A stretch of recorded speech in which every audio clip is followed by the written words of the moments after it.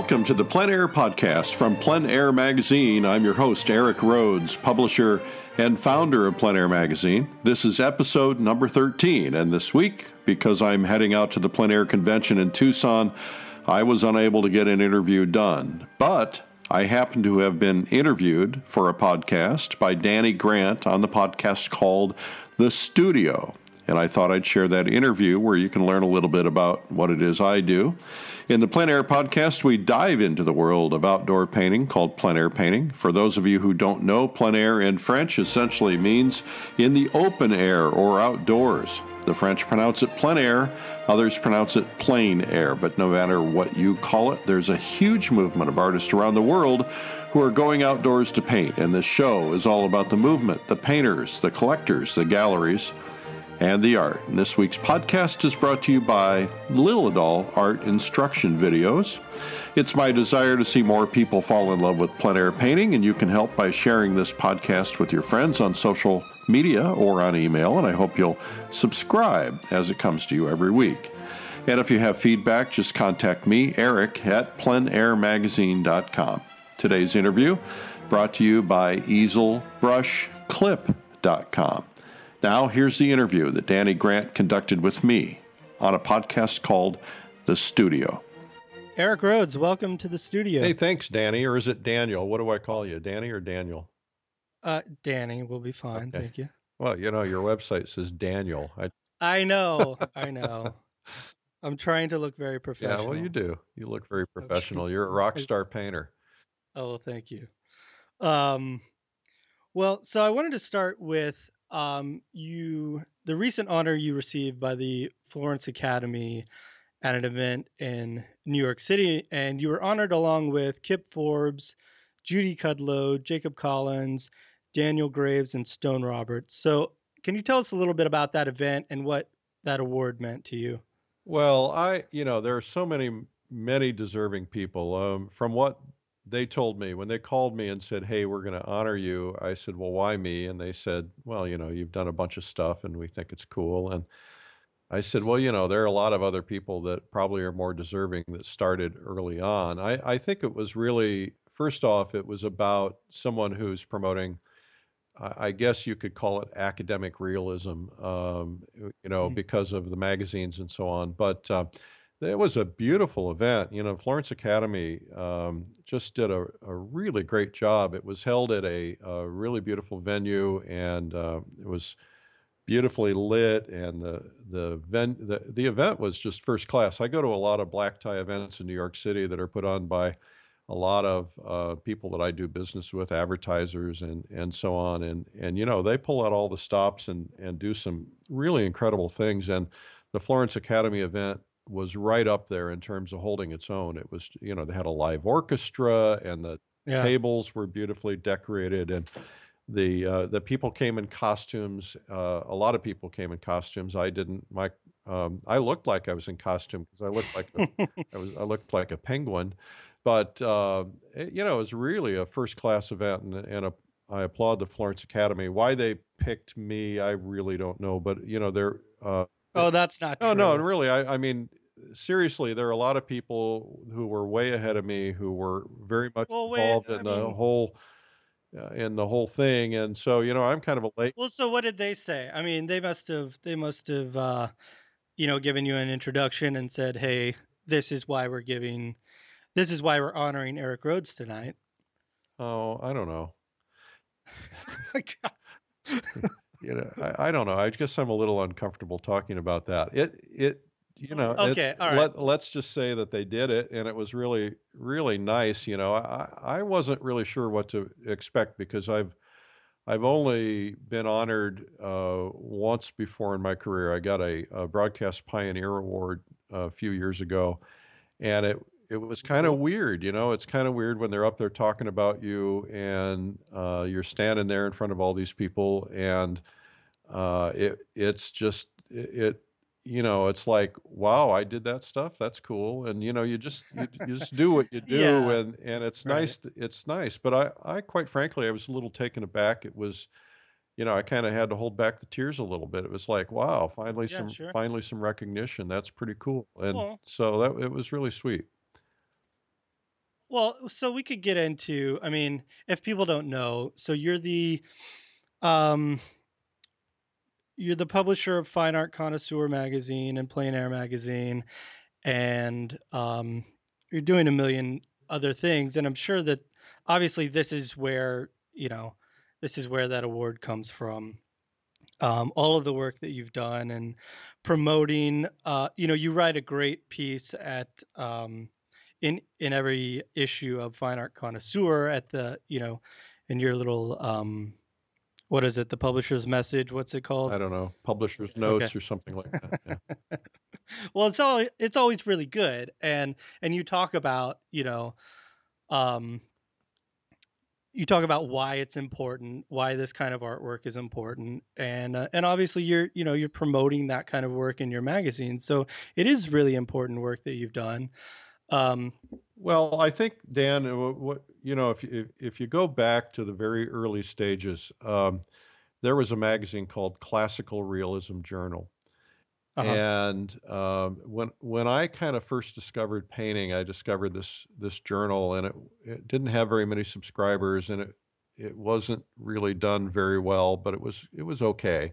But the content was fabulous in terms of the stories, and they were talking about some of the kind of early stage atelier type people like oh, I don't know, I don't want to get into names, but it was good. And Uh-huh. when I finally kind of found myself stumbling into all of this, which we can get into, Yeah. I saw that what these these artists were doing, some of them a lot younger, some of them my age, some of them doing some really amazing things to kind of bring back classical realism, if you will, or postmodern. What's the term Graydon Parrish uh, uses? Post Post contemporary. contemporary. And so I wanted to kind of get behind that and promote it because I thought it was something worthy of promoting. And I'm not a real modern art geek, and I don't really claim to understand it or appreciate it. I don't want to slam it. In the early stages of the magazine, I kind of made a mistake. Actually, I wrote this scathing editorial about modern art, Hmm. and I did it because someone we all know and love kind of encouraged me to go really bold. And I did, and I kind of did it against my better judgment. In other words, I kind of got led into Yeah. it. And I immediately got a call from the president of Sotheby's who said, "We're canceling all of our advertising because Oh my we gosh. can't be seen as someone who supports one type of art but not another. We have to be open Hmm. to everything, and we're canceling our advertising." And nothing we could do ever changed that, and we lost a lot of money on that deal. And at the same time, I kind of felt like, yeah, well, I said what really needed to be said, and so hey, if I lost an advertiser over it, I guess if they weren't willing to stick with that. I can understand their perspective, but I had to be able to say what I needed to say. So it was, but I was a little bit probably bold. I think, the thing I don't want to do is do what everybody else did. And that is that when modernism came around, everybody was kind of, oh, this is bad, and they poo-pooed it. And, Hmm. and I think, the reality is that we need to be inclusive. We need to just say, look, we have our niche. We have people who love what we do, and why should we badmouth anything else? It doesn't do any good to badmouth anybody. Most of us don't. Right. Most of us who do what we do don't necessarily love or appreciate, or even in some cases understand what others are trying to do in what I call squirt gun art world. But but at the same time, I don't think it's necessary to badmouth it. In the beginning, I kind of thought it was, but I've kind of backed off on that because I don't want people badmouthing us. I mean, that's part of the problem is that they look at what we do and they say, these people are cretins. They're going to the past, and that's not really true. I mean, we're using techniques that are rooted in the past, that are Right. that are good techniques that you can measure, but that's where it stops. Yeah, I think I would much rather. I don't quite see the value in spending a lot of time bashing other stuff that you don't do. I think you're right. I think well, really, there's room for everybody, and so it doesn't make. I don't know. I just don't want to spend a lot of time. I don't see where it gets us to spend a lot of time bashing the other thing because it's not as if you're going to just change a bunch of minds and all of a sudden the art market is going to just go, "Oh my gosh, you're Right. right. What have we been doing all this The time? clouds are good. Yeah, you guys are doing The this." clouds are going to part and the angels are going to Right. sing and It's not. oh yeah, I Yeah. think that if you put it in perspective, like music, first off, I love classical music and I love opera, Mhm. but I also love rock and roll. Right. I love AAA. I love, a lot of different kinds of music, and I Mhm. have my moods when I'm in the mood for one, and I have moods when I'm in the mood for another. And I think for somebody to say, well, the world is going to return to classical music, and everybody's going to embrace classical music, and everybody who doesn't like classical music is an idiot. It's like saying the same thing. And so I think if you think of it in those terms, I mean, I know people who are very wealthy collectors who have everything. They'll have Mhm. an apartment in New York, and maybe their apartment in New York has something very conservative, and they'll have something in their home in Aspen, Colorado, that has cowboy art, and they'll have something in their home in Miami that has something, bright and colorful, and they're kind of trying to fit the mood of where they live and what they have, and so I don't want to be the guy who accuses people of being cretins because they don't do what we do. I think we just need to allow people to appreciate and love what they love, and we need to do what we need to do. And there's this sense of that we who are of this academic realism world are underappreciated and unnoticed, and we're not getting the values, and we're not part of the big art machine. I think you got to be careful what you ask for, because the big art machine is in fact that. And Mhm. though, if say, for instance, the work that you're doing or the work that Jacob is doing, or any of the brilliant artists of our time are doing, suddenly the giant prices and the pressure to do more and more hit, and we got to get more and more output, and you've got these these major market maker galleries who are saying, look, you need to produce 50 of these or 100 of these or 500 of these a year. You need a factory. Right. That's one of the reasons that some of the modern art can do what they do. I mean, you look at some Right. of the people like Damien Hirst or others who have craftspeople working for them, who he comes Mhm. up with concepts, and then they implement those concepts, and they can crank it out and they can sell a lot of it. Mhm. That's at least what I've heard. I don't know if that's entirely true, but I think that, um, look, there are people who appreciate what we do, and we need to promote it. We can promote it more, but not at the expense of anything else. Yeah, I think that's a good point that you make about the sort of factory made art because that might be something that most people don't take into account when we're looking at the two sort of um, like the classical art market versus the modern art market, I guess. Is they work in a very different way than we work. We can't most of us can't produce that quickly just because of the nature of the work that we do. And so, you know, like Graydon was on my last episode, and I really connected with the way that he says he works because he works very slowly, like many of us do. And so he's found these collectors who just appreciate work that's done well and crafted well, and a lot of time and love has gone into it. And so he's just found these private collectors who appreciate that, and taken himself out of the gallery scene. And now, you know, I think the gallery scene is obviously still a huge part of our world, and it's going to be probably for a long time, and it is important. Um, but I think that's a great thing, is that basically we need to just kind of find our thing and not scream and cry about what's going on in the larger art market, um, because there are galleries that are catering to what we do, and there are collectors out there, and we just need to find those people. And it's not, um, Well, one of the things that I think is really important, I'm sorry to step on you there. no, no, You no, know, the there is a huge importance in quality. It is right, absolutely critical. We are being judged every day, and there is a cycle that is going in our favor. There's something when I first launched Fine Art Connoisseur, I laid out in one of the articles some research that Greg Hedberg had done, and he had shown that there were cycles in art that basically cycled between modern and non-modern, modern and traditional every year. Not every year, every 100 years or every 80 years. And then I found a book from guys by the name of Strauss and Howe called Generations, and they tracked generational trends from about the 1400s. And oh wow, basically, what they said is that the pendulum swings the opposite direction every 100 years.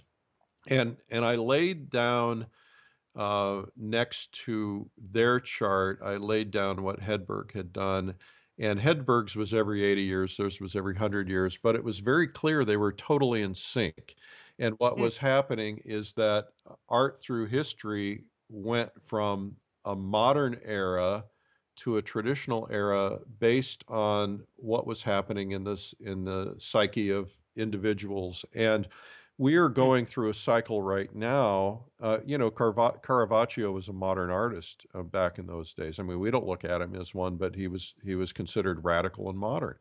And and yeah, and so we're going through that cycle, and we're moving into a generation now that is moving towards more traditional things. Now, you hmm, know, whether or not the impact of the internet and the way things move, those cycles may shorten because things move a lot faster than they did, back in the 1400s or even back in the 1960s for that matter.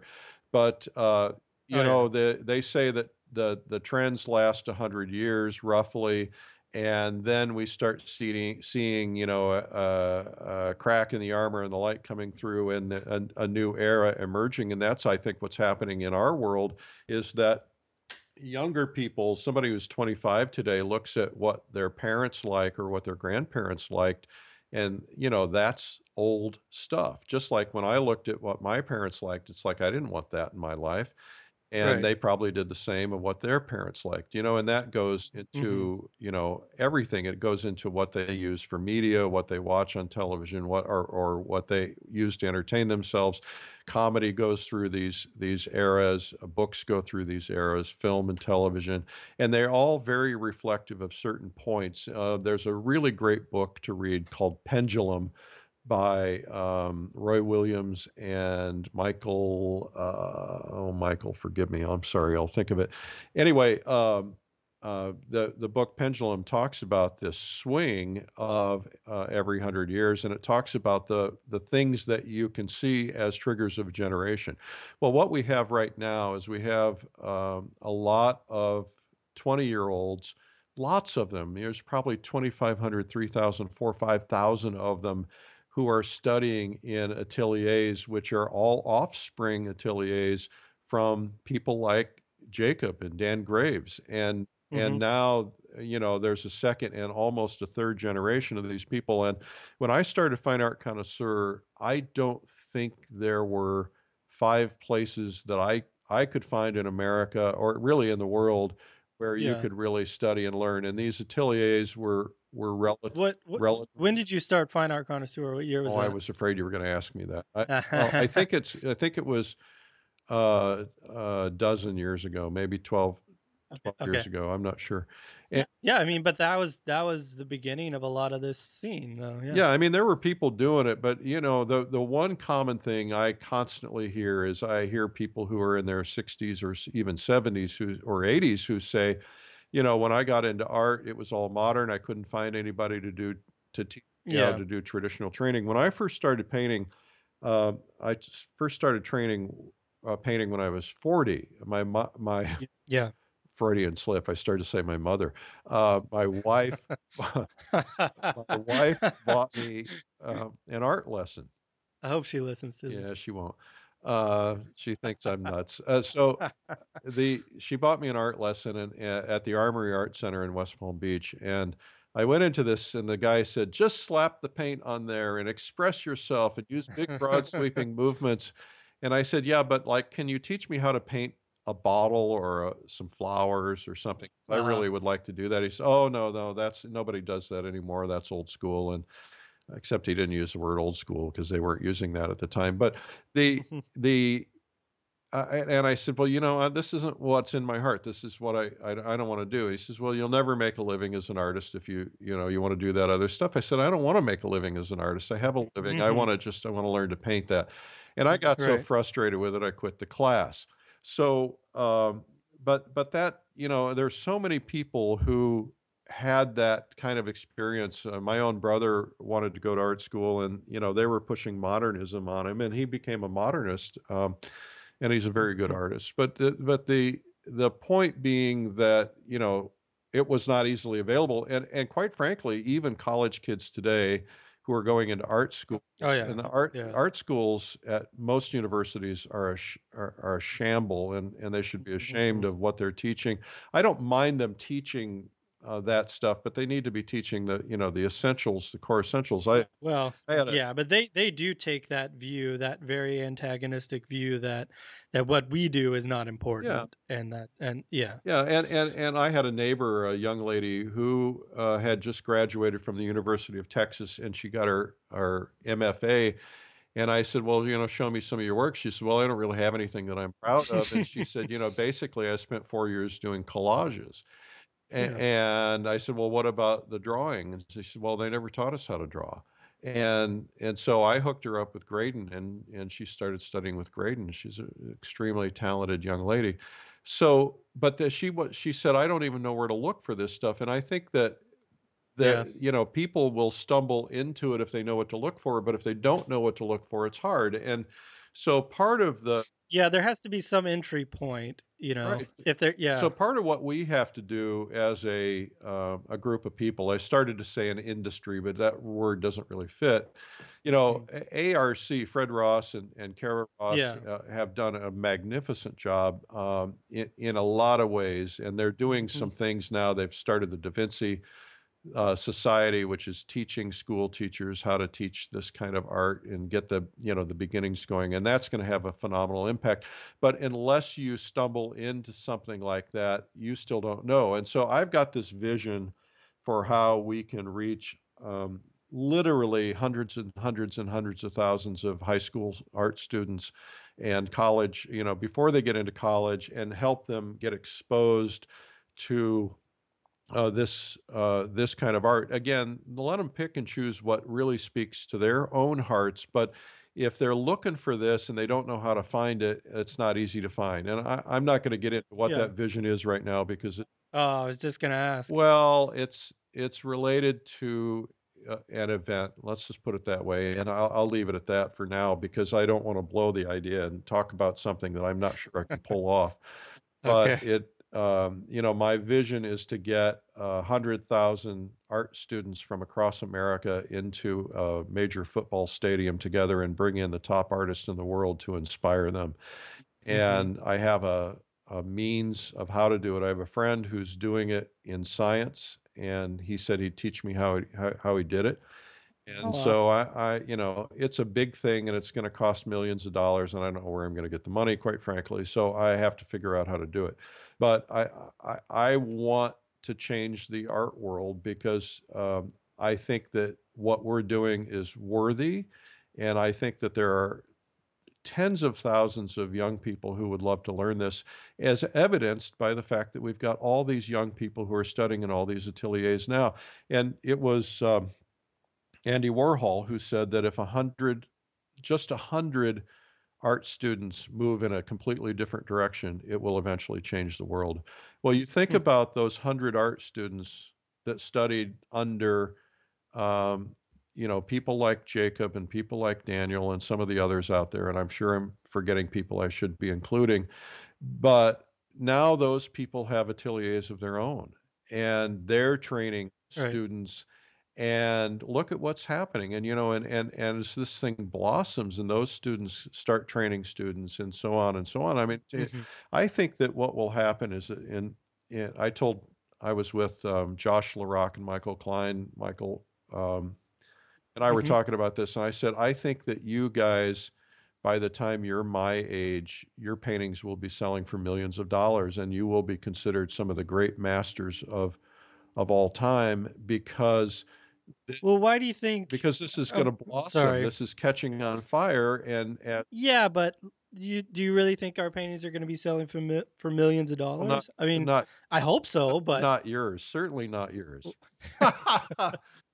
thank you. Okay. Just Well, kidding. No, I do. I no. do, and I think so because I think that, Well, my paintings are only 12 by 16, well, mostly maybe somewhere not a around million. there. Okay. So Well, you but know, I think the point being yeah, that, 800,000. part of it is wishful thinking, of course, but I think that first off, you've got some. Well, I mean, I know that there's like it, there's that market in the modern space, and it's so inflated because of all of these different things. Um, and so I just wonder, like, is that it's so puffed up and it's so inflated and it's so beyond like what the rest of the art market is. I mean, we see these whatever, a canvas painted all black and it sells at Sotheby's or one of these auction houses for, $5 million, and we all go, "Oh my gosh, that's so I, ridiculous and horrible." But that seems like such an outlier. Like the rest of the art world doesn't look like that. And so I just I'm not suggesting that that's going to get replaced, and I don't yeah, I don't want to go down that road. I stood at Sotheby's in the press block looking at the audience when I think it was a Rauschenberg went up, and I watched, people's little fingers going up. I watched them drive that thing up to, I think it was 75 or 80 million dollars in the course good of God. about 30 seconds. And Yeah. and it was phenomenal. And that stuff is all very collectible and very important in the art world, and I'm not suggesting that goes away. But I am suggesting that um, what what is happening now is reflecting the sensitivities of a new generation. When you look at, Jacob is not necessarily of that new generation. Jacob's probably 50 years old. But you look at Josh LaRock, who is probably 25 or 30 or 33, somewhere in that area. I don't, Yeah. you look at you, and you're probably in that age range. And I think that what you guys are doing is you're painting what you're responding to, and you're doing it in a modern way. In other words, you're using classical techniques, but you're doing things that don't necessarily have to look like they were subjects from 100 years ago. They look like they're Right. subjects. I mean, if you look at Josh LaRock just submitted a thing for the BP portrait of his wife, and it's a modern hairstyle and modern clothes, and yet it's a very Hmm. classical pose, and those kinds of things are going to resonate with that generation, I believe, and the reason that generation is interested in painting it, that generation's peers will probably follow that. So when they come into money, and when they come into the ability to collect at a high level, when they're 20, 30 years down the road, I think that that's going to be inflated. That's just my gut. I also think that Yeah. there are Well, I hope you're right. I also think that there are some very strong efforts going towards that direction. If I'm able to pull off what I want to pull off, if Fred Ross is pulling off some of the things he wants to pull off, and others, then there are some things that are going to help drive the awareness. You can't Hmm. necessarily make somebody adopt something that they don't like, but you can drive awareness. That's what marketing's all about. It's about driving awareness, and then people make a Hmm. choice, and if it's something that they like, then they'll pay for it. But I Right. don't think this really should be about what sells. I, and I'm a marketing guy. I teach marketing. I love to help artists understand how to sell paintings, and that's really important. But this has got to be bigger than that. So what's really critically important, and the thing that is on my mind right now, is that um, artists like Josh or like you or people of that generation, Scott Waddell, et cetera, they need to be painting monumental paintings. They need to be painting, 6 foot, 10 foot, 12 foot paintings with multiple figures that will end up in museums. That's what they've got Hmm. to figure out how to find time to do. And the challenge is, how do you find time to do that and still make a living? Because those paintings may not sell. I mean, you look at Max Ginsburg. Most of Max Ginsburg's work is designed to be going into museums after his death. And he Right. told me that, as Yeah. his goal is to paint um, uh, social realism commentaries about life in America and reflect life in America the way it was during his lifetime. And his hope is that those will end up in museums. It's not about how much sells today. Now, maybe Max is in a position where he doesn't have to do as much selling. I don't know. But I think that, what's really critically important is that this 100-year period of time is that we're doing work that's going to end up in museums. And so what I want to encourage artists to do is to make sure that they're doing that. Yes, you have to output things for your galleries, but you need to have, even if it takes you 2, 3, 4, 5 years, you need to have a major piece that you're working on at all times, that when once in a while when you're bored with doing a still life or doing a figure or something that you're outputting for a Yeah. gallery, do a major piece, so that you look at the major pieces the artists throughout history did in their lifetimes, and how important those are, and how they're in museums all over the world. And we want to be a part of that. This generation needs to be focusing on their legacy, as well as, yes, we want to make livings, and I can show them how to do that, and I can show them how to sell paintings, but we have to make sure the quality is excellent. And there are painters today, I honestly believe, who are every bit as good as the best painters throughout history. I'm seeing Yeah, I people agree. knock it out of the park time and time and time again. I mean, and you look at people like Graydon and people like Jacob, um, they're just absolutely phenomenal painters. And those things, though they're being collected by wealthy collectors, those things are going to end up either in family collections, and probably more likely those families will build museums, from their collections, as many people have done throughout history.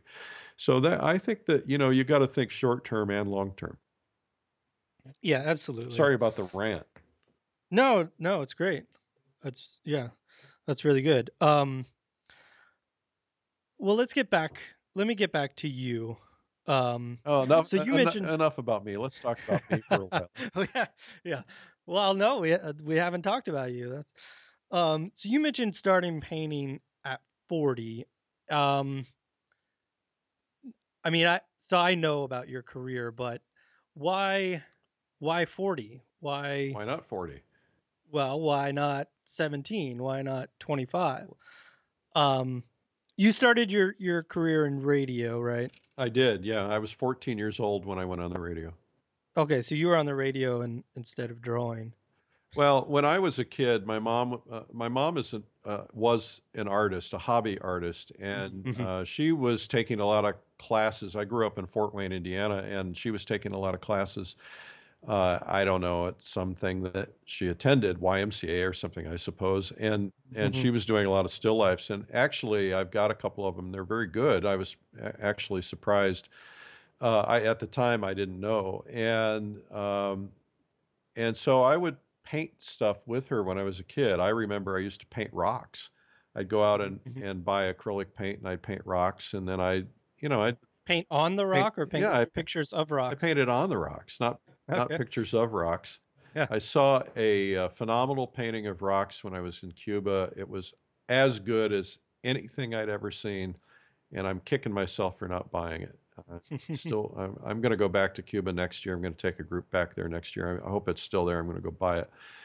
Anyway, so I was painting with my mom, and I remember in fourth grade there was this kid named Ricky something, and I don't remember his last name, but he had a drawing book, and he was drawing characters, Disney characters and things, and I wished I had that. And I always dreamed that one day I would grow up to be an Hmm. artist, and I was always doodling and drawing figures, mostly actually portraits, and they weren't very good. And I always thought, one day I'll kind of learn how to do this.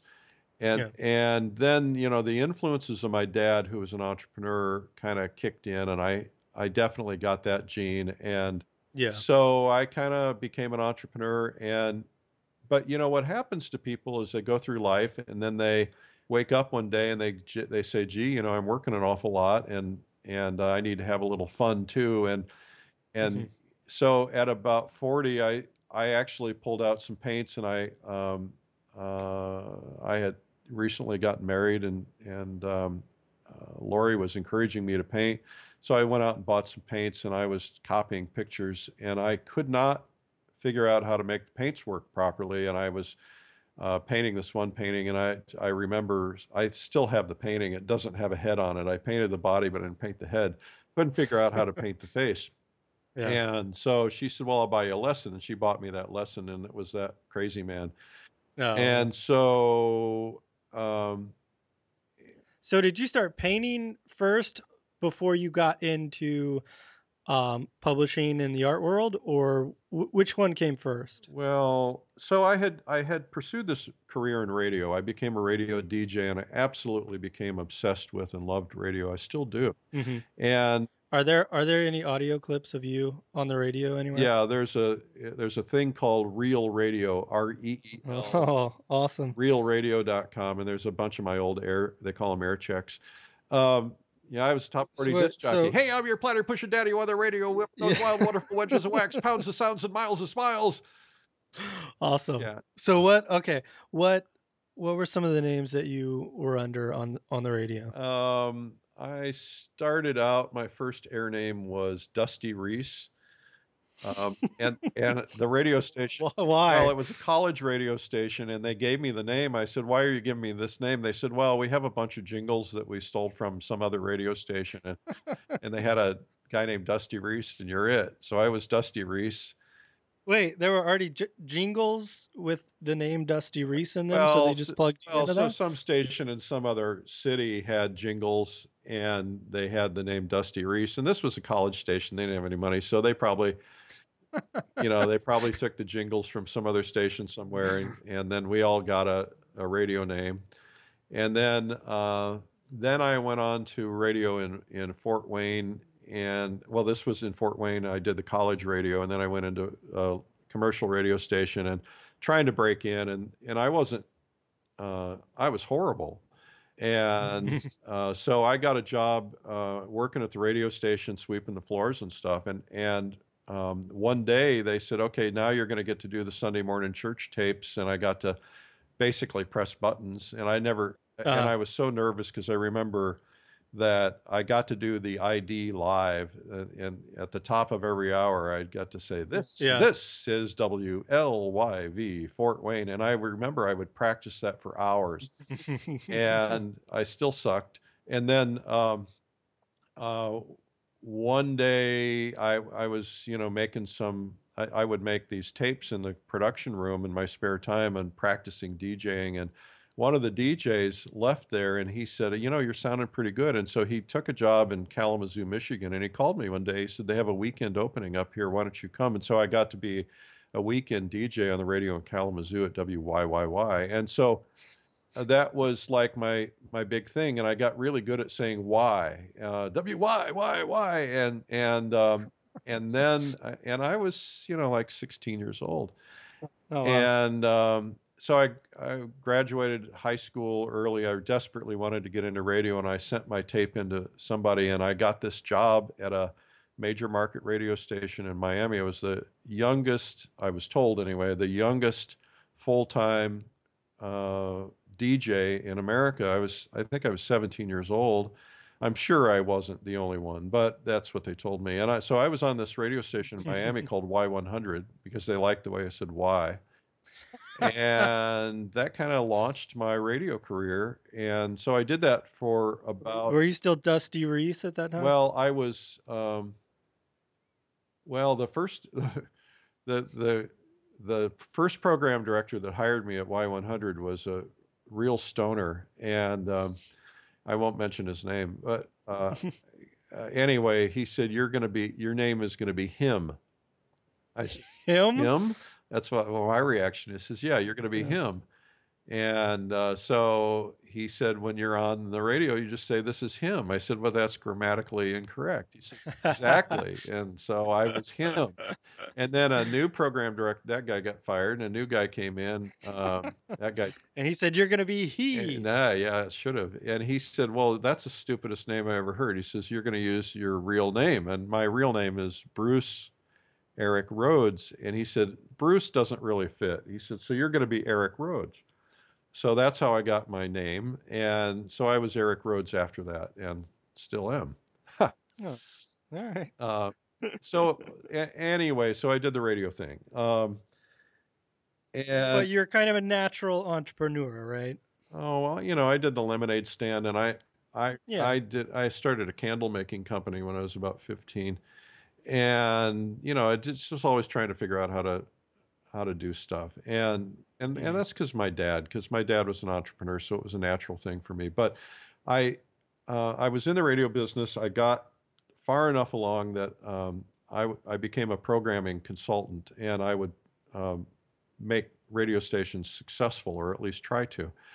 Mhm. And so I got this station in Provo, Utah, and the reason I took it, I had some stations. I had a partner, and we had stations all around America. I think we had about 25 stations, and we were building them and making them successful. And this guy from Provo, Utah, called, and he wanted us to be their consultants. And I didn't really want to go to Provo, Utah, because it didn't sound very exciting.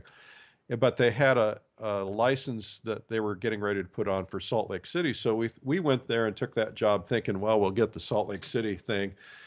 Mhm. And so I worked a lot with them, and my partner didn't want to go work with them very much because, it was Provo, Utah.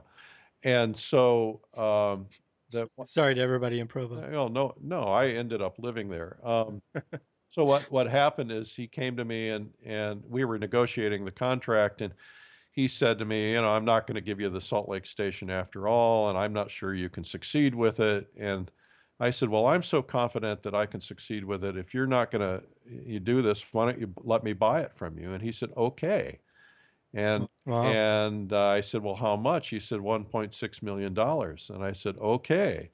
And I thought, oh crap, what do I do now? And so I had to scramble and figure out how to get the $1.6 million dollars, and that's a whole nother story. But and I ended up buying this radio station. And at the same time, I had gone to the FCC and applied for a radio station to put one on the air in a little city outside of New Orleans. And at the same time, I got that license. And so instantly, I ended up with two radio stations. And then I had the AM, and so I had three radio stations. And I was completely stupid and young and inexperienced and didn't know what I was doing. And I made a lot of stupid mistakes. But anyway, I ended up, I sold the radio station right before, I guess, when I turned about 30 or 32. I sold the radio stations.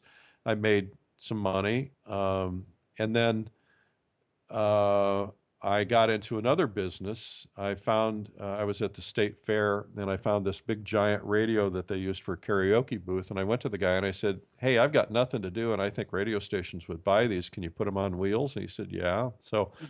So I started that business. We sold about $6 million worth of those, and that started a company. But when I was trying to build it, What did radio stations do with well, those? they took them out and did dances and took their DJs Oh, around and okay. stuff like that, put them in All parades right. and stuff. It was called a giant boom box. You want to Google it. And so what happened is I Is that was trademarked? Giant boombox? yeah.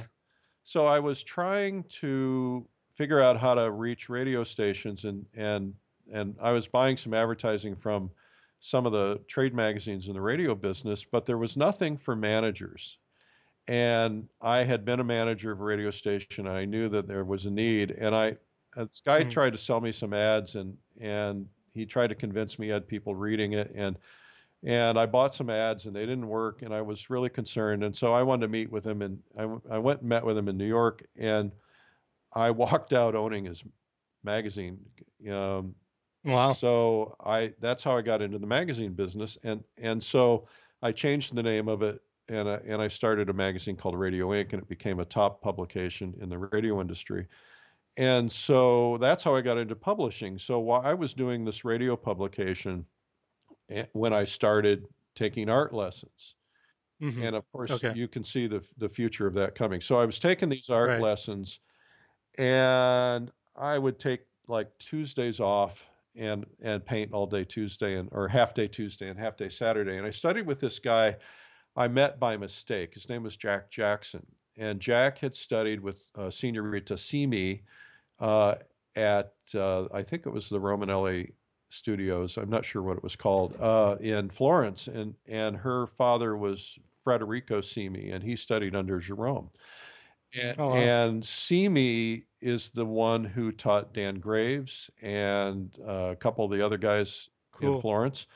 And my guy was studying with her, and then he came from there and he went to study with Ives Gamble, and he studied Mhm. with Frank Riley. So by the time I found him, he was much older, and I studied with him, and the method that he taught, he said, look, this was at the Armory Arts Center again in West Palm Beach, and he said, look, I have to teach a lot of people, who need speed. He said, the proper way for you to do it is to spend 5 years drawing.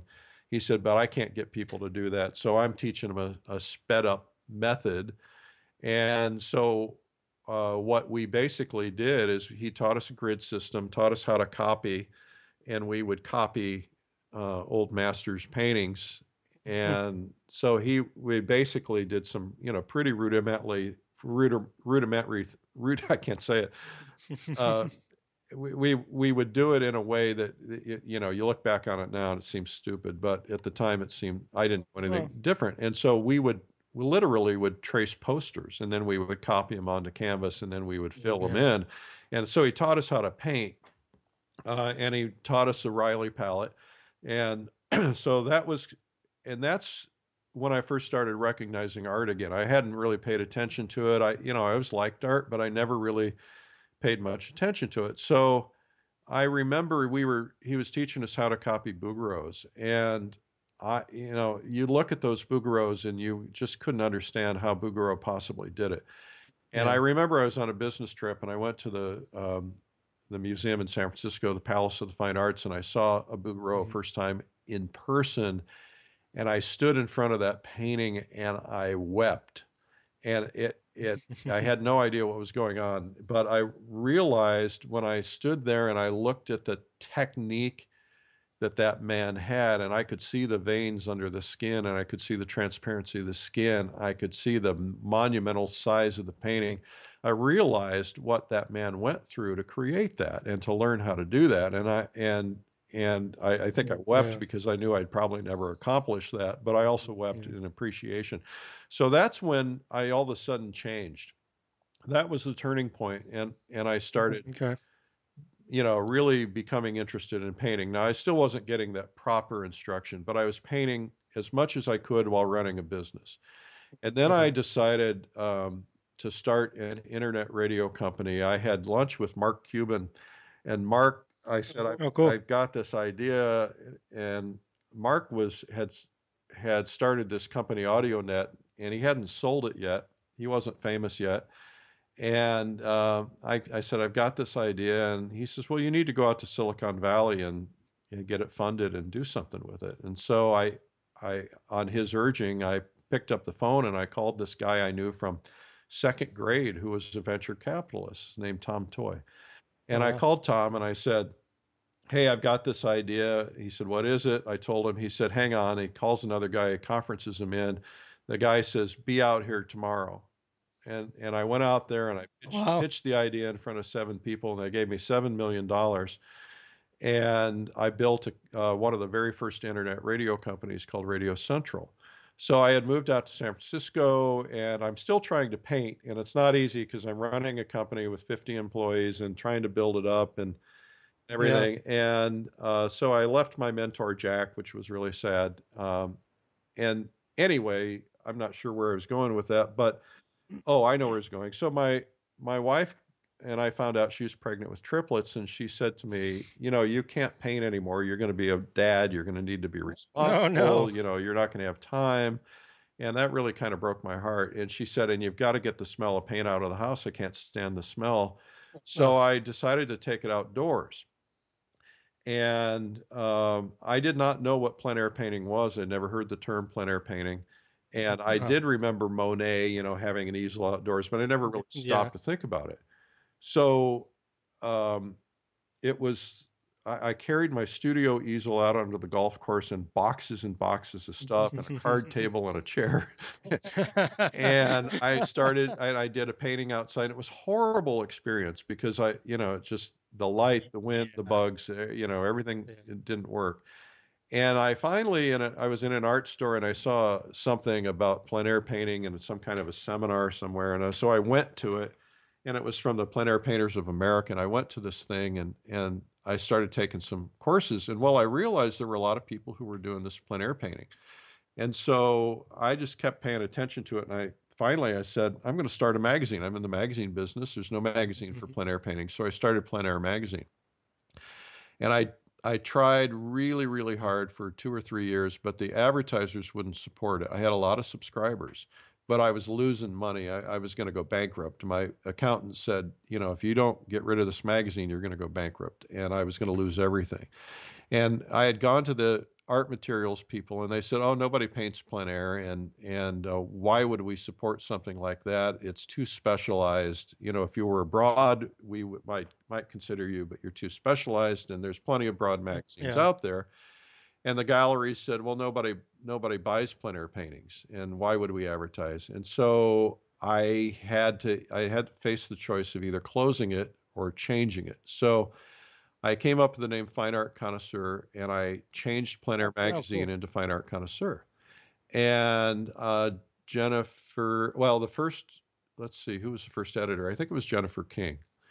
And Jennifer and I had a dispute one day because by the way, she was very qualified and very good, and I liked her very much. And we had a dispute one day, and there was a painting that got into the magazine that I didn't think was high enough quality, and she thought it was high enough quality. And I thought, what we need is we need a tiebreaker. We need somebody who has the knowledge and could be the tiebreaker. I said, what we need is a curator. And so I was in New Yeah. York. I was visiting Howard Ray's, and I remember walking from Howard Ray's gallery, walking down whatever street it was, Fifth Avenue or something, and park at, I don't remember what street it was. Anyway, I saw the Dehesh Museum, and I had been to a dinner Mm. at Fred Ross's house, and I'd met Peter Trippi. So I thought I'm going to drop in there and ask him that question: how do I find somebody like Yeah. him? Yeah. So I dropped in and unexpectedly, and I asked to see Peter, and he dropped everything, and he saw me, and he was perfectly delightful. He remembered me, and I said, "Hey, here's this problem. How do I solve it? How can I find somebody to do that?" He said, "Well, I would do that for you." He said, "But he said, things aren't going very well here at the Dahesh. The board is doing some weird things, and I think this isn't going to last very long." He says, "I'm kind of thinking I should move on." And he says, "Why don't you hire me as your editor?" So I did. Cool. And so that's been, I think that's probably been 9 or 10 years ago. And Peter is just absolutely amazing. Yeah. Peter's I great. don't mess with anything. He picks everything. Once in a while I help him with the covers. But I've gotten to the point where I don't even do that anymore. I mean, he just does a beautiful job. Yeah. Well, so what is your role right now? Are you the CEO? I know you're the owner, publisher, but what do you do kind of day to day? Well, I mean, I know you're doing a million different things, but as far as like your role as in the with the magazine. well, my role is to be the conscience of the magazine, is to keep everybody Mhm. focused on what the right thing is, and so if there's any kind of a discussion or dispute, then I have to be that tiebreaker. But Okay. the reality is I don't need to, because Peter and I are perfectly in sync in what we want to do and what we believe in and the kind of art that we want to support. And Fine Art Connoisseur is doing very, very well. It's become very successful. And what we try to do, our philosophy is that we try not to do what everybody else does. The tendency my tendency in the beginning was to play the hits because I came out of radio. In Yeah. radio, you play the Right. hits, and so I wanted to put, Van Gogh or Monet on the cover every issue, kind of thing. And Peter's like, Right. no, no, no, that's not interesting. Let's do things that everybody else isn't doing. And so we try very hard to feature, artists that are not necessarily being featured elsewhere. We try to dig and find stories that are really interesting and that are not necessarily being profiled everywhere. And one of the stories we did one time, we we were at uh, we had a party during the Palm Beach Fine Arts Show. One of them, we had this party. We rented out the Flagler Mansion, and I had this big fine art connoisseur party because we wanted to get tight with the dealers, and the dealers were all there. And one Mhm. of the dealers that was there, I think his name is Derek Johns. He's from London. He was looking around on the walls, and he spotted a painting, and he took a picture of it, and he discovered that it was an unknown Canaletto. And actually, Hmm. the Flagler Museum was a little bit not happy about that, I guess. But anyway, it turned out, it was a completely undiscovered painting. So we got the exclusive, got to do the story on that, that kind of thing. Yeah. We're always looking for interesting angles, and there's a lot of things that we could do that we're not doing, but we're really trying to be a little bit different, keep it interesting, keep it exciting. And Peter just does a marvelous job. I just feel like very blessed to have him, and he's so articulate and such a good teacher and so passionate, and it just really couldn't be a better match. That's great. Um, so as an entrepreneur and building these businesses and everything, you become a marketing expert, and you're putting out these marketing DVDs now, and they're just excellent. Um, but what are some of the things? What's the top advice you can give to artists who are struggling in that area? I think a lot of artists have trouble with that. It's not, maybe it doesn't come natural to a lot of us. What are some of the, say, I don't know, top three things that artists can keep in mind or should be doing in a marketing area? Well, that's it, it's hard to oversimplify something as Yeah. complex as marketing. um, I think that the most important, if you could pick a most important thing, and that is that the first thing is you need to know where you want to go. So I'll Hmm. get calls from artists, and they'll say, I want to build my career, and I'll say, well, what does that mean? Well, I don't know. And Hmm. and so when I first started the art marketing um, courses that I do every year at the PleinAir convention, I never repeat the same thing twice, and so I every year it's all new stuff. And actually, this week I'm preparing for next week's PleinAir convention, and so I've got a whole Hmm. bunch of new stuff that I'm doing, Cool. including I've developed a kind of a do-it-yourself system that I think is going to revolutionize things. But I think the most important thing is start with the end in mind, and that is, what is the outcome? What do you want? You got to be careful what you ask for, right? So let me Yeah. give you an example. Sometimes you don't know what you want until you know what you don't want. Yeah, Right? definitely. Yeah. So one of the Yeah. best ways to define what you want is defining what you don't want. So, like Hmm. in my particular case, um, I don't want to be away from my kids a lot. I don't want to work for anybody else. I don't want to have the pressure of ever owing anybody any money. I don't want a banker. I don't want a loan. I just don't. Hmm. Those are things that I don't want. I don't want to commute back and forth to Hong Kong every month, and there are lots of things that I just don't want. So when Yeah. I left that job, So sorry to jump in. So that's kind of thinking about, maybe thinking about the lifestyle that you want. well, I think Yeah. lifestyle is absolutely critical because Yeah. so the point I was going to make is when I left the job in the startup that I did in San Francisco at Radio Central. Hmm. Um, they killed the company because the towers went down and they couldn't get any more money, and it was, Yeah. so I thought, what I liked about that experience and what I disliked the fact that I had a board of directors I had to answer to. I disliked that I Hmm. owed that I had to go out and beg people for money. I disliked having a staff that big. I disliked, certain aspects. And so when I got out of that job, it's right when my triplets were born. And so I said, okay, here's what I don't want to do. And so I said, I want to work from home. I don't want to do these things. And I basically made a list of what I don't want. And then I said, what do I want my life to be like? And so I said, I sat there and I dreamed a little bit. And I said, okay, well, one thing is I really love the lake that we go to in the summertime, and I would like to spend all summer there without having to do any business travel. So I said, okay, I want to spend my summers at the lake.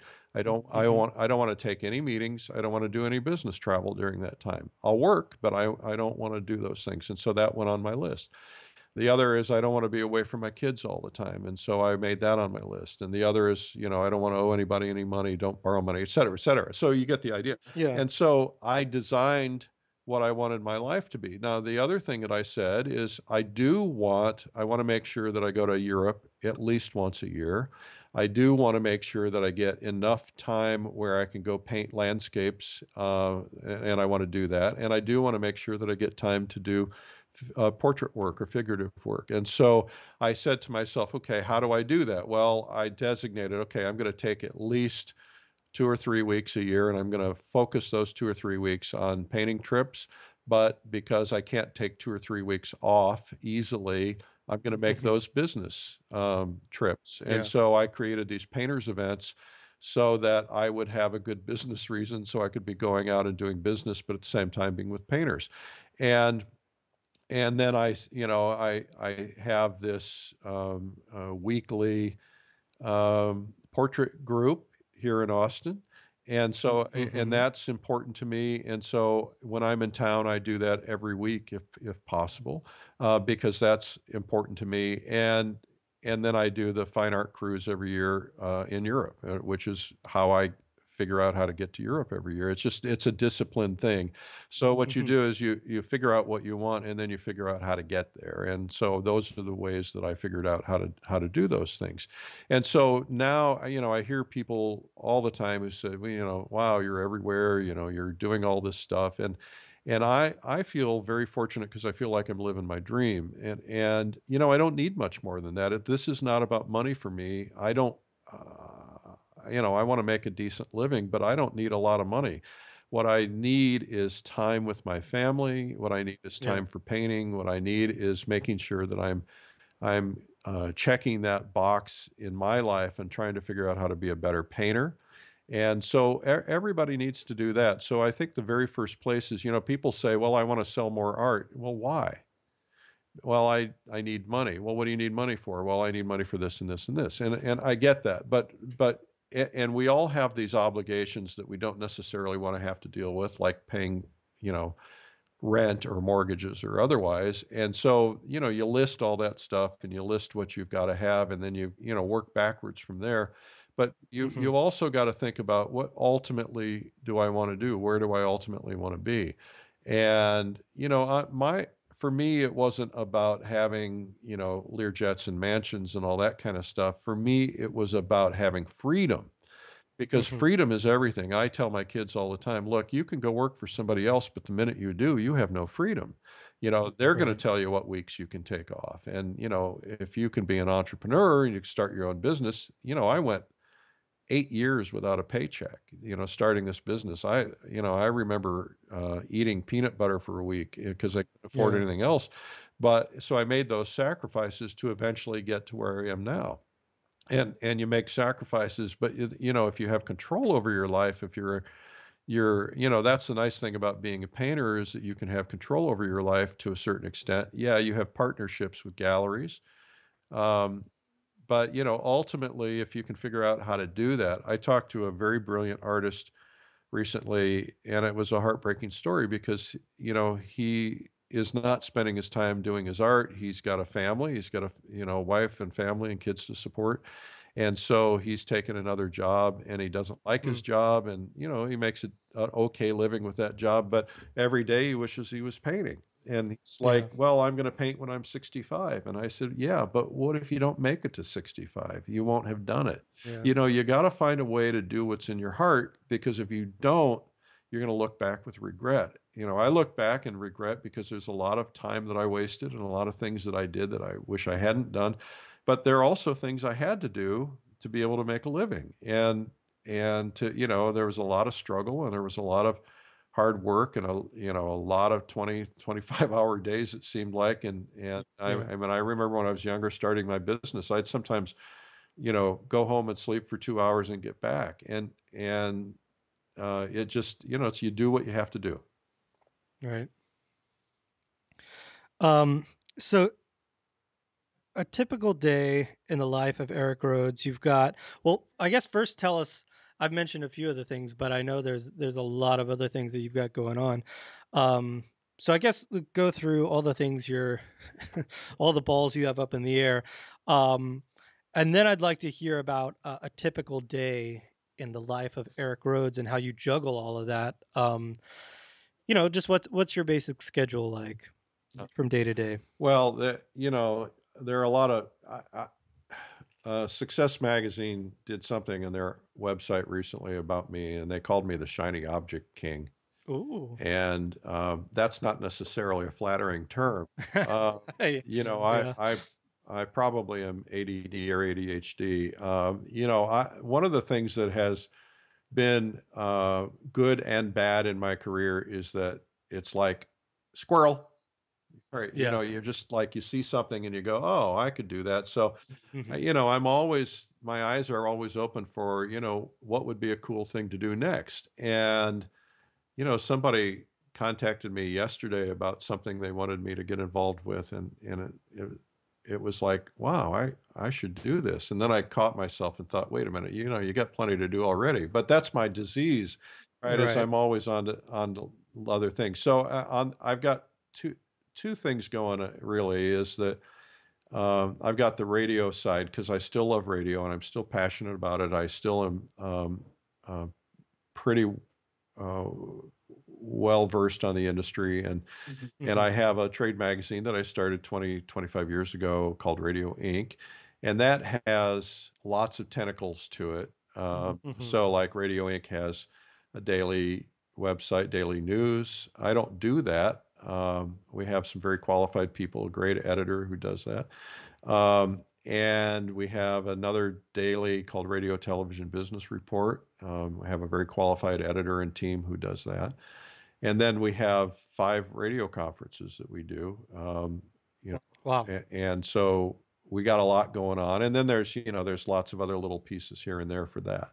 And then I started the art side of things, and so we started with PleinAir, and then we got Fine Art Connoisseur, and then when I realized PleinAir movement was blossoming again, and maybe I'd try it again, I brought back PleinAir magazine. It was kind of like classic Coke. A lot of people were kind of upset that I took it away, Yeah. and I felt like maybe the timing was right, so I relaunched it. And I just got lucky, and so we launched the magazine again, and we got some advertisers who were interested. PleinAir magazine now is the number one selling art magazine at Barnes and Noble nationally, number one Wow. representational art Congrats. magazine. And I mean, I don't know how that happened, but we're really, really thrilled about it. The, Yeah, that's the great. big problem, quite frankly, is you can go into Barnes and Noble and they don't have them any. You walk in and they sell out fast, and we get, Yeah. so we always got to keep up in the orders, and they keep selling, and that's really a nice thing. And so, and part of the reason Plein Air is successful is not because of me. It's because, first off, there's a hot movement right now. There's a lot of people out there, but Mhm. but secondly, it's Steve Doherty. I mean, he's just a rock star editor, and he's so good. And he was with American Artists for 32 years, and then he and I went painting together, and they were kind of screwing with him a little bit. And so I said, well, if you ever want to come over and work for me, and so he did, and that was cool. And he's still with Oh, us. cool. So I mean, he's just a phenomenal editor.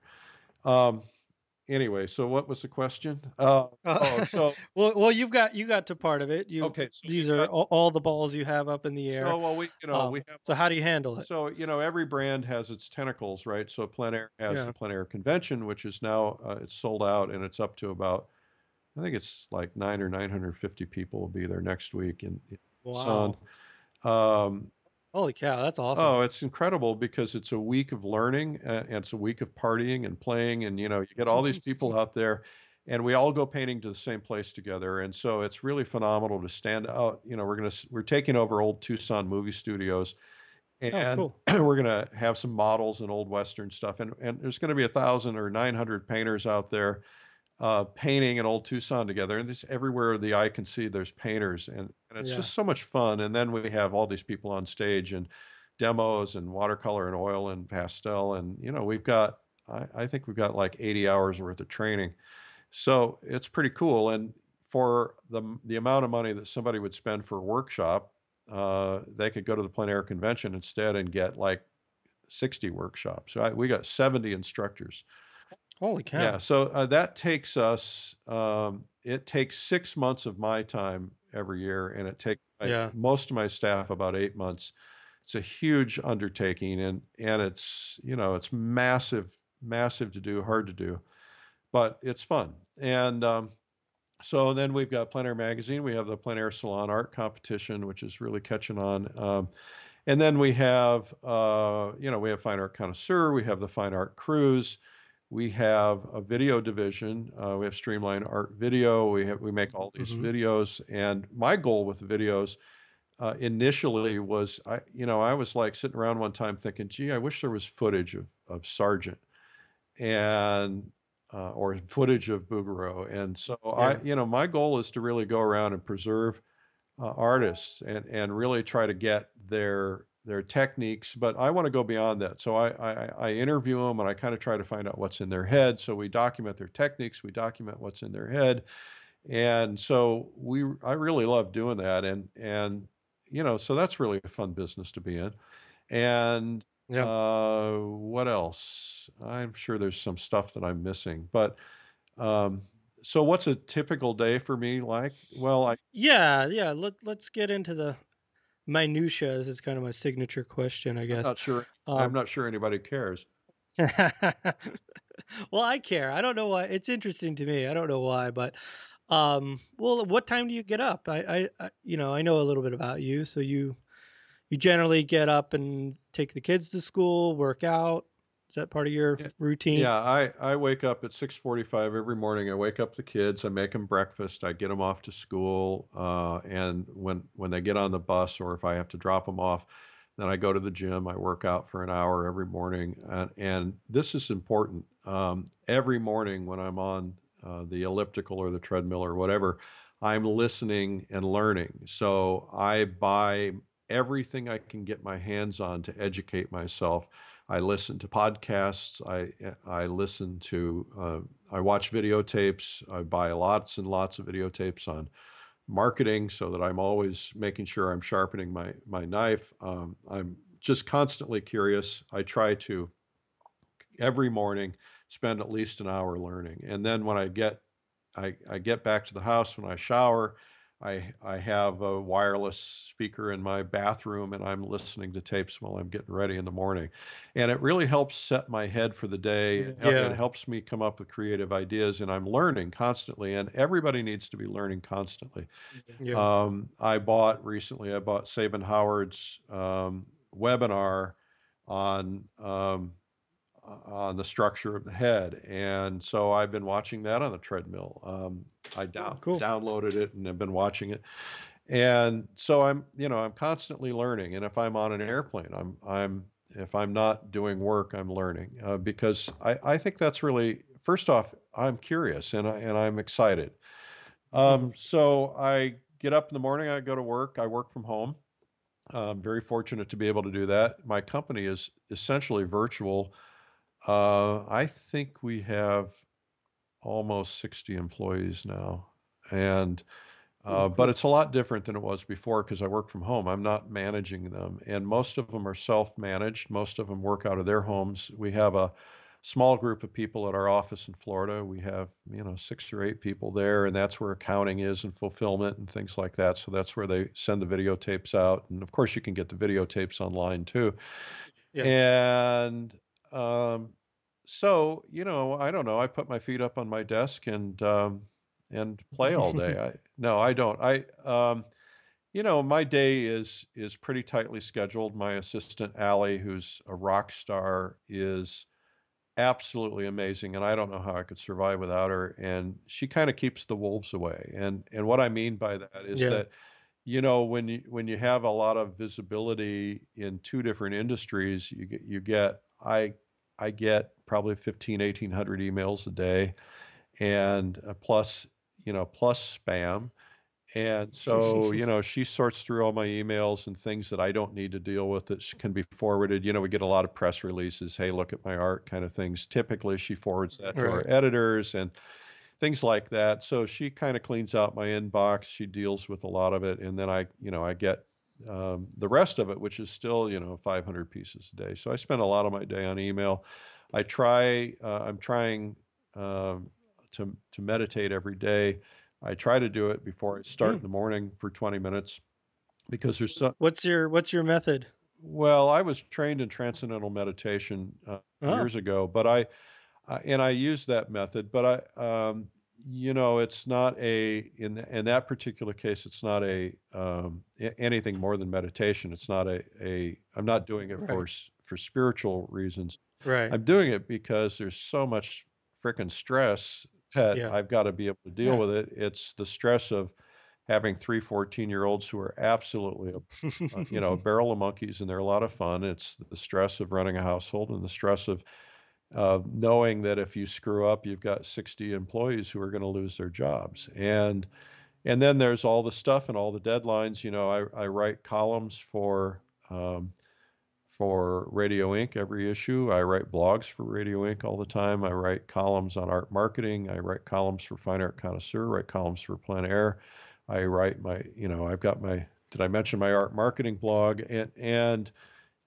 And then Which is great, by the way. I love that. thank you. And then there's just you've got to deal with the financial aspects, and so I spend a lot of my day juggling meetings, and then I try to find quiet time. There was a study done recently on billionaires, and I thought, well, that'd be nice. I kind of like to do that. I'd like to be one of those, and so Yeah. not that I really want the headaches that go with it, but it said that billionaires do a couple of things consistently, and that one thing is that they spend about an hour every day just thinking, and Yeah. that my meditation kind of does that for me because a lot of things, even though I'm meditating, a lot of ideas and things pop up, and I try to remember them, and I do try to spend some thinking time, and I try to play a little bit. So when I'm stressed out or I'm on email or I'm just feeling a little just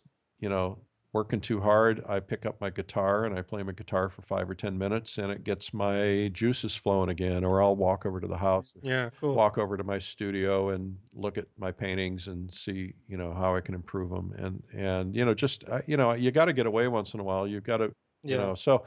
But it's fun for me, and the thing that's most fun for me is writing. I love to write. I love to write. Um, Stories and copy, and so I try to find a lot of time to write, and so I spend a big part of my time writing. And then you're dealing with employees, and fortunately I've got a team that they would die for me. I mean, they're just really wonderful people, and I'm so fortunate to have them. And I've got some really, really killer managers. They are, and they handle a lot of the details and a lot of the stuff so that I can be truly an entrepreneur. Yeah. I'd like to figure out how to get them to handle more things, but um, they, they just make my life easier. I mean, my assistant Allie handles most of the details for the plein air convention. She, along with Tom Elmo, who's my COO, who's been with me for 24, 25 years, and those two do most of the details. But then, I've got an entire marketing team now. I used to do all the marketing myself, and we grew too fast. We became an Inc. 500, 5,000 company last year, which means you're Oh, one of awesome. the fastest growing companies in America. Yeah. And everybody says, "Oh, so you're rich?" And no, we're not rich. And I keep telling the employees, this just is talking about growth. It doesn't mean we have any money. Right. But so it's Slow down on all the raise requests. when you grow fast, then all of a sudden you realize you've got a lot more to do. And so Yeah. we keep adding to the team, and we just hired two new people last week, and we're producing 2 videos a month, and we just got a lot going on. And so it's just constant flow of editorial and marketing materials and ideas. And then, the other thing is you want to keep in touch with people. So I spend a lot of time with people, on the phone and emailing, and, because people are what this is all about as far as I'm concerned. So, it's not fun if, when you're working from home, you get a little lonely. I'm a Yeah, little that's true. lonely. Yeah. So I have to, like yesterday, I just had to talk to somebody. So I picked up the phone and called one of my buddies. And so that's what I do. Cool. Well, awesome. Well, thanks, Eric. It's been really great having you on the show. Appreciate it. So you never talk about yourself. Why don't you do that? Why don't you interview yourself? Hey, I'll tell you Uh, what. We'll do an interview right now. Dan, how long have you been painting? oh, are we? Come on. No, well, I talk a little bit about so myself. you went to Jacob Collins. Were you at Grand Central or? I started at Water Street when that was still happening on 69th Street. Yeah. And what do you like to paint? I like unicorns and flowers.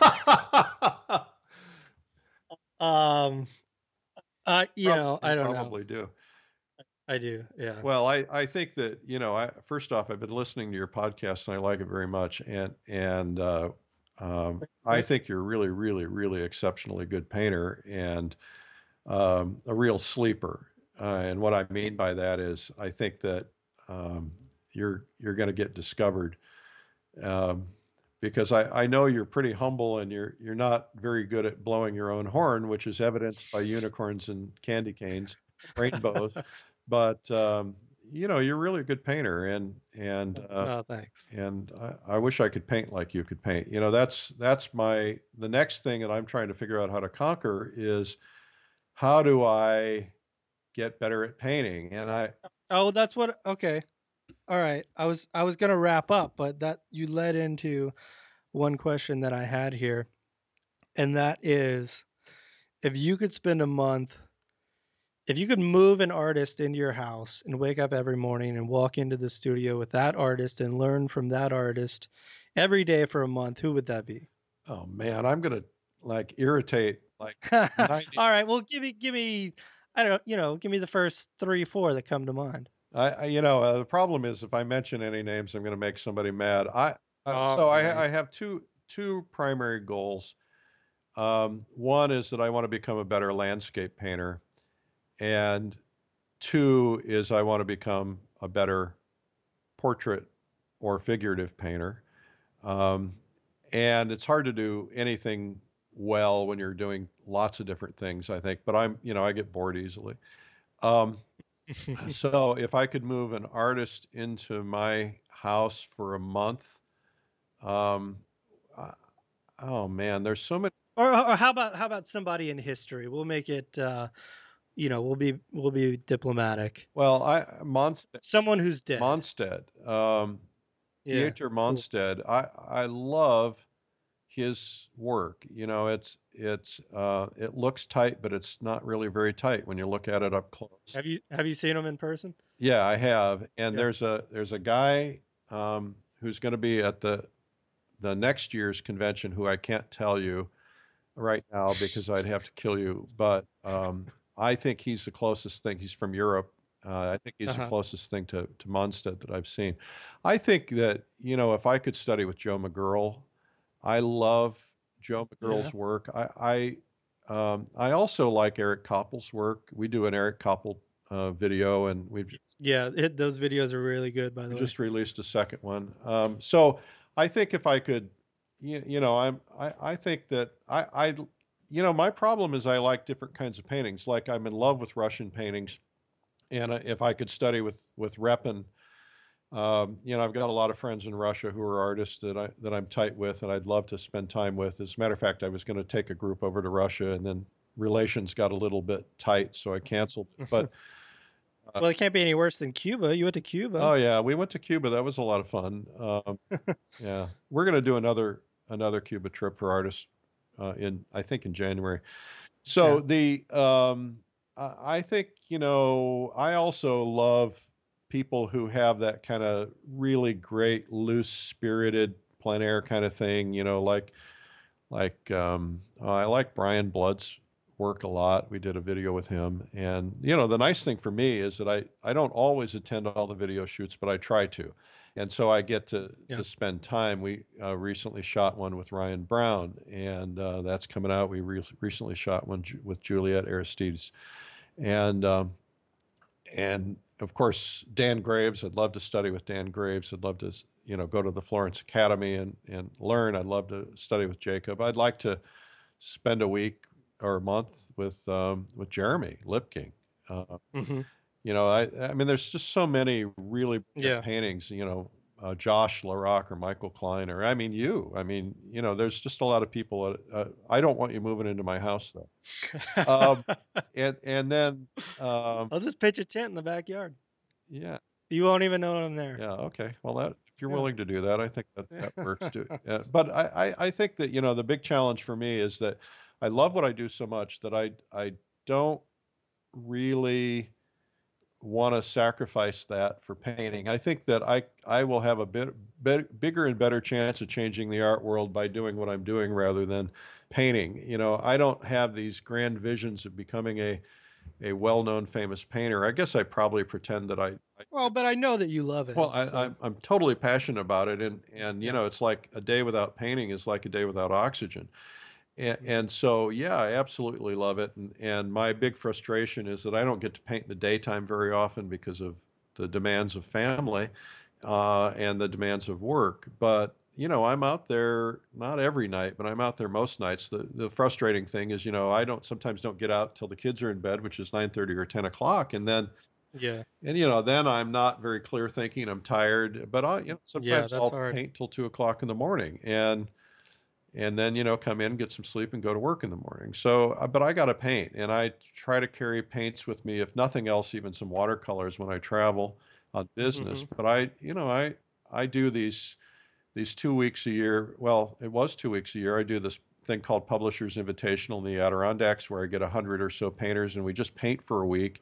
And then I decided to do it in Maine because it would be cool to paint in the fall color of Maine. So I do this called Yeah. Fall Color Week in Maine, and then this Cuba stuff started coming up. I thought, well, we better get into Cuba before it changes. And so it was tough to get us everybody in because we weren't actually allowed in there yet.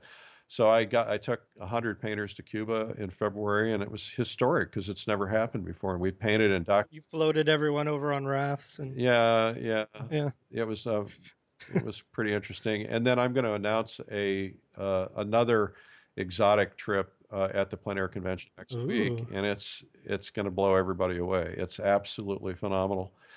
And I can only take All people. right. I can only take 50 on that one, but it's a lot of fun to do this because I get to spend a lot of time with other people, and my wife is kind of um, she gets her energy by nesting, and I'm the opposite. I get my energy by being around other Hmm. people. So, Yeah. I'm very social. I'd rather be around other people.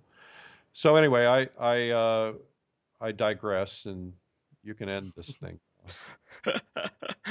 That was awesome. Thanks, Eric. Thank you, Danny. It's been a pleasure.